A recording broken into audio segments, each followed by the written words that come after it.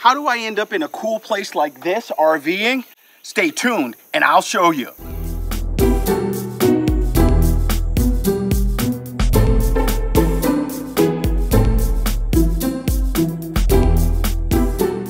Hey everybody, David aka RVJedeye. Just a reminder, if you like what you're seeing, make sure you click and subscribe.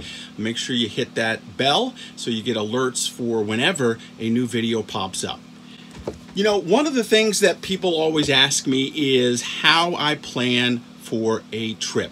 Now, earlier this year, one of my first videos, I asked you guys what you wanted to see more of, and one of the comments came from Cheryl Schupel, who wanted to know how I went about planning my trips. Now, I am not a full-time RVer. I have to work it around work.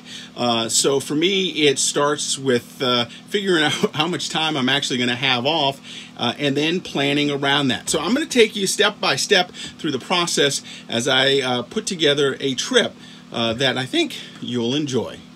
So one of the first things I do is figure out the times I have off from work. And for me, I'm going to take the 5th through the 13th. And so that means that's when my travels will begin. Once I figure out the days that I'm actually going to take off, I then go pen to paper and start figuring out what I want to do. One of the unique things about this channel and what I've been doing in the RV world is I have not stayed at the same place twice in the 3 years that I've been RVing. So I've been continuing to try and look for new opportunities, new places to go every time out. So this time, no exception. I'm going to be out for just about over a week, and so I want to try and hit up maybe 1, 2, maybe even 3 locations. So let's plan it out and see where I end up. Okay, so this is going to look a little bit like chicken scratch, but you can see the first time I marked this out, I thought I was going out on a Tuesday. So I broke it down into basically 3 stops, and that was going to be the plan. But that didn't end up working. I actually ended up having to go on Wednesday. So there it is, trip. I marked it down here, starting Wednesday through Saturday, then Saturday through Tuesday, and then Tuesday through Saturday. That was the initial plan. So as in life, plans changed a little bit. Instead of being able to go out and do 3 state parks or 3 trips, I decided to only do 2 state parks and stay longer at them. So the next thing I do is I go onto RVJedeye.com, and that's where I start looking for spots that I want to potentially stay at. Let's do that. So for me, every time I go out, I really rely on RVJedeye.com. It is one of the best places to find RV spots. And because I like to RV in state parks a lot, this is a great place, a great location. So usually what will happen is I'll start with Tallahassee. And then start looking around. I'll set my arrival date, so in this case it would have been the 5th, but since it's passed, I'll, for this purpose, just do the 7th, and then my departure date, which will be the 13th.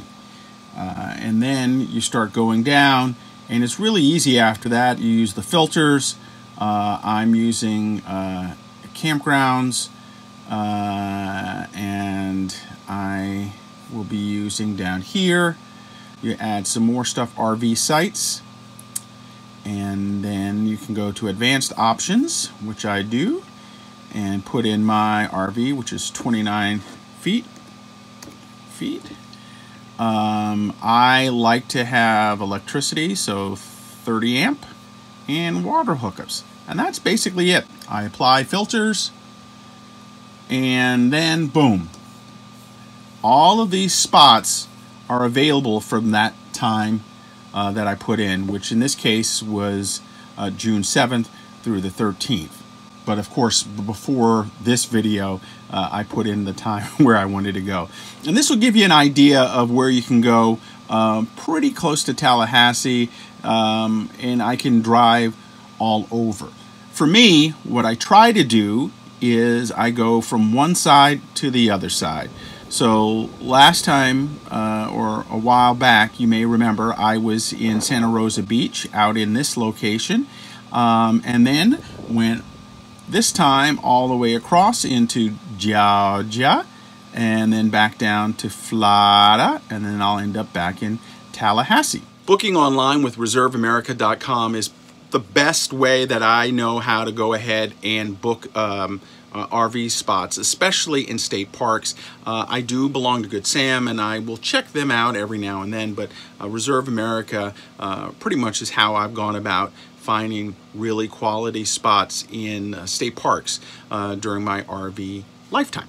So that's what I do now. I go ahead and I book, I get everything set. The next thing I have to do is figure out what I'm going to do when I'm out there on the road, because I do provide content because I want to share everything with you all.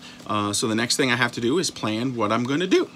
As I'm planning what I'm going to do during my trip, I think about a couple of things. One, every park I go to, I want to make sure that I give you an overall view of what I think of the park. These are just my opinions while I'm out there. Usually, I then like to have an activity. Sometimes it's hiking, but hiking usually gets into the first part of the video. The next thing I try to do is set up some information or set up something that I want to do while I'm at the park. Sometimes it is a product review, sometimes it's doing something kind of cool. Like one time I went to the Florida Caverns in Marianna, Florida, so that was one thing, and that was kind of neat. So that middle piece just depends on what's going on and what I want to do. And then usually I want to have a meal or two that I record. I love to chef it up on the road. You know my philosophy, no need to eat poorly when you're on the road.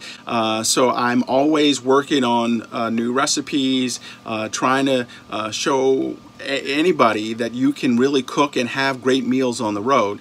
So those are three elements of all of the videos that I normally do. I'm going to change things around here, and I'm going to break those up into three separate videos moving forward and see how that goes. In the past I've done them all together, but now I'm going to try something different and see how that goes. Let me know what you think. So there'll be three separate videos. Now, because I'm going to be at these locations for a little bit longer than normal. Normal is about three and a half days for me, but this time they're about 4 days each. What I am going to do is add one more video, probably another cooking video, and then also I'm going to try and maybe do one other kind of cool video while I'm at each park. So hopefully there'll be anywhere from 3 to 4 different videos from each park, which will provide great content, I hope, that you'll enjoy. So that's what happens there. Everything's planned out. I know what I'm going to do. Now what I have to do, make my meal plan for the trip. So take a look at this. So this is how I go about doing my meal planner. I put the weeks that I'm going to be out, and then I break down everything that I'm going to do meal-wise for breakfast, lunch, and dinner. And then what I will do is go down here, figure out the stuff that I already have kind of in my fridge, some stuff that I have from the freezer that I need to bring, and then some groceries that I need to pick up, and then some drinks.